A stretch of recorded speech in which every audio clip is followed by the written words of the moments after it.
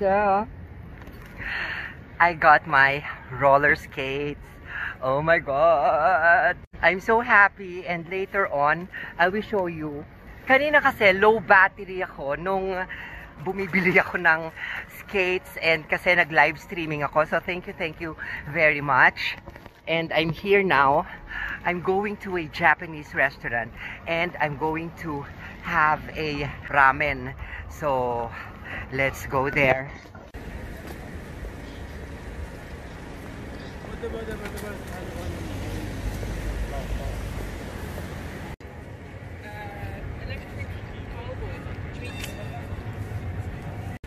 And now I'm looking for the tram number 2 kasi doon yung Japanese ramen house, and that's the only Japanese ramen house we have here in Zurich. So I hope I'll make it there. Ayan yung sinakyan ko na tram, and now I'm looking for this Miki ramen somewhere here. Actually, hindi ko alam kung nasaan ako. So, titignan ko muna yung mga bagay-bagay kung ano ang meron dito. And like what I've said, I'm looking for the Miki ramen area. Hindi ko alam kung nasaan ako, promise. Ayan. This is the tram na nag-iikot sa city. But I think yung Miki ramen is somewhere here.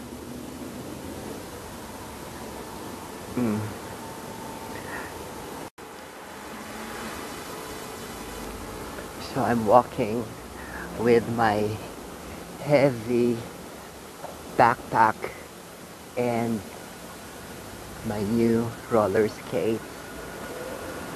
And I'm just looking. Hindi ko talaga alam.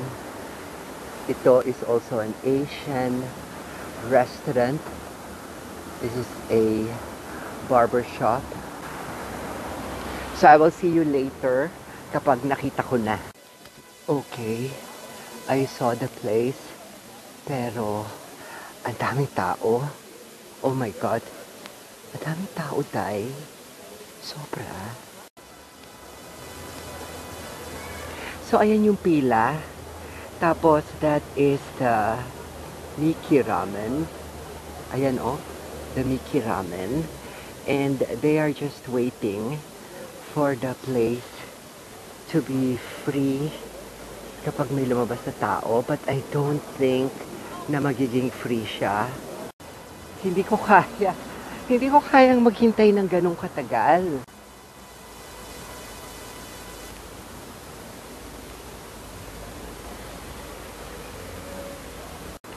So maghihintay ako ulit dito, and then babalik ako doon sa main train station. Alam mo yung area na to, para siyang ano, para siyang ermita, ganyan. Parang ermita.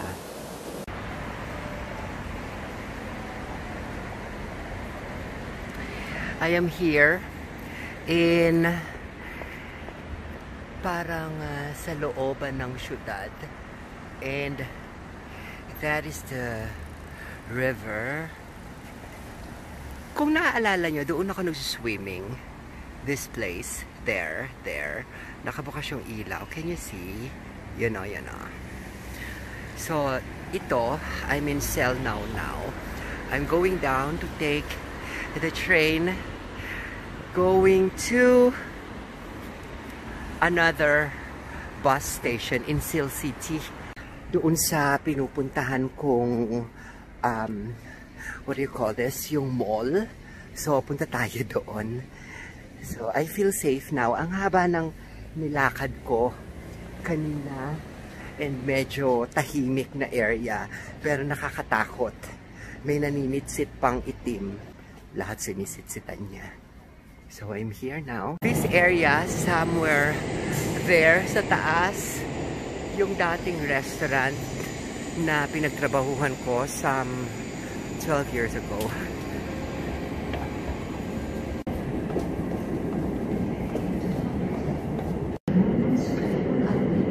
So that's it.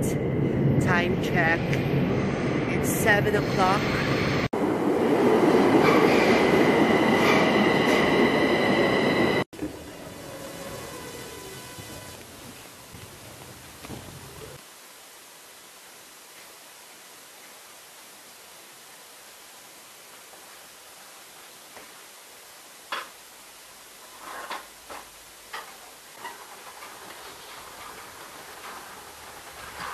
So my husband is already there. So now, I just had dinner and I am here. I'm back at home, sweet home. And I'm going to unbox my roller skate. And actually, I already saw this because I tried it in the shop and I did not order this online. I went to the shop. It's a shop in Zurich and they are selling roller skates. And nagpunta ako dun sa shop and doon sa shop I tried maybe 3 roller skates of different colors, and I really don't have any idea about roller skates or any other skates, even ice skating. Nagustuhan ko lang yung itsura niya and nagpunta ako dun sa shop kasi nadaanan ko yun and then I saw na meron silang naka-display sa window ng mga different kinds of skates. And here in Zurich, you seldom see roller skates. They only have the basic roller skates in sport shops. So, nung na-discover ko yung store, I was so attracted and then I said, okay, babalik ako dyan and I'm going to look and fit some roller skates. So, I went back and yun nga, nagtry ako. First, nakita ko yung isa, yung orange na heeled roller skates. Ibig sabihin, meron siyang mataas na heel na sapatos. And then, one silver blue. And then, the other one is pink silver metallic. So, it's called the pink hologram Marawi or something. So, tingnan natin yung box. So, I didn't know na a lot of girls are buying this skates. So, ito siya. Napakaganda nung kanyang box. Pero syempre, like what I've said, nakita ko na to sa store because nag-fit ako. I just want to show you kung anong itsura niya. Alright. So, it comes with a beautiful box na para siyang strawberry marble cake. And, ayan siya. It's so beautiful. The packaging is so beautiful. And it goes with a plastic handle, so it's very handy. It's made in China. The company Impala Roller Skates is from Australia because I asked the store owner, Donatella, is her name. So I'm going to open the box. And tada! That's the roller skates. Ang ganda niya. Look at that. So may naka-plastic pa siya. Maganda siya. Mabigat siya. Siguro yung isa. This one is maybe about 2 kilos. And this one also is about 2 kilos. So maybe it's 4 kilos in total. So ito yung kanyang guarantee card. Meron siyang guarantee card. Impala roller skates. If I'm not mistaken, this was personally designed by a professional skater, a beautiful woman. And she's been skating all over the world for performance. Maganda. Ito siya. Tingnan natin.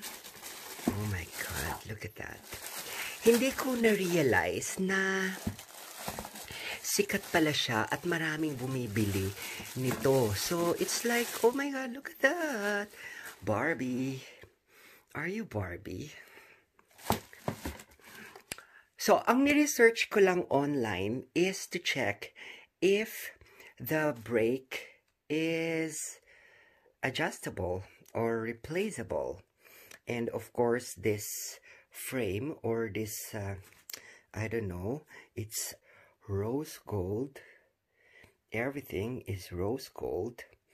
Hindi ko alam kung anong klaseng tool ang pag-adjust dito, pero I prioritize on the look actually when I got these skates. So it says here Impala. It's beautiful. Look, metallic pink. or they call it rose gold.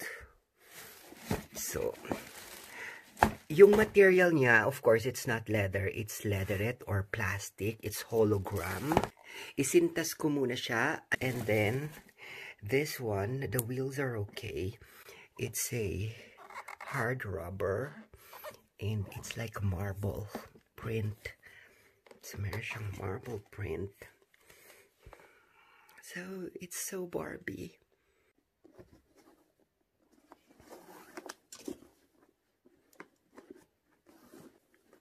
Ang ganda ng shoelace niya kasi it's baby pink. Maganda. And I think I love the color. I just fell in love. So this is my ever first roller skates na pinagmay-ari ko. And it was my childhood dream, of course. And ayan na siya.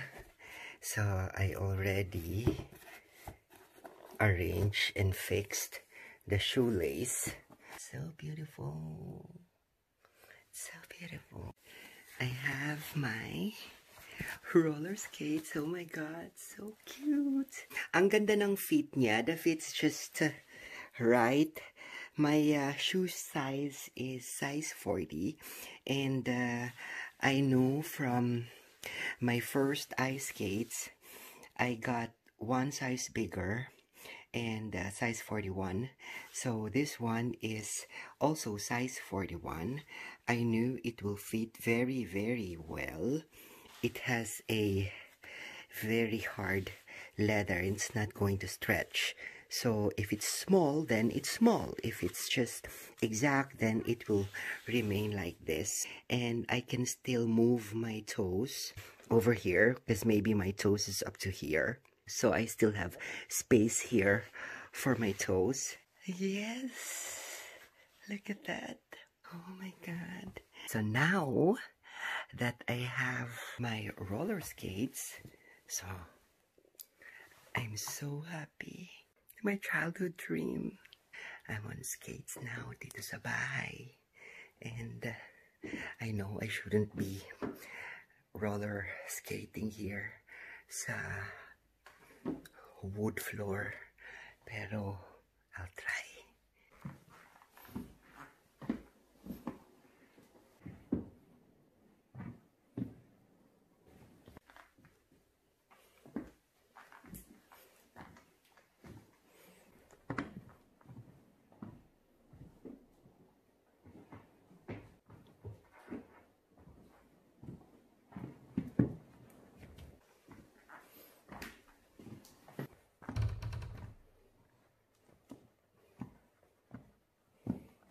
I think this is easier compared to rollerblades. I also have a rollerblades, but I'm not so confident skating with rollerblades. But this one, it's really good. I like it. It's similar to ice skating, of course, but I think ice skating is much easier than the roller skating. So I love it. I have a very strong feeling that I can learn this, the roller skating.